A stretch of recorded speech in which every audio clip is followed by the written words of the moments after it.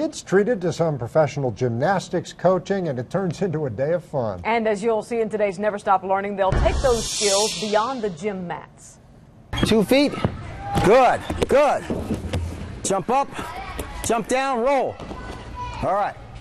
Nice job. U.S. Olympic men's gymnastics coach Miles Avery was on hand at this gymnastics center in Swannanoa. Now, he's giving kids from Eliada home some good gold medal coaching. They were taught how to do bridges, balance, and trust fall. The kids were excited to learn that they could actually apply their new skills to other activities. Well, I play basketball, so kind of does help me. Because you have to be able to run really fast and be able to move to pass the ball. Gymnastics teaches great discipline. It's core strength for anything you want to do athletically. What a lot of people find is gymnastics helps with so many things that you need to be disciplined for educationally as well. A real hit with the kids was learning how to do a shoulder roll. One little boy said if you're going to fall from a tree, that technique could come in handy to protect yourself. Yeah.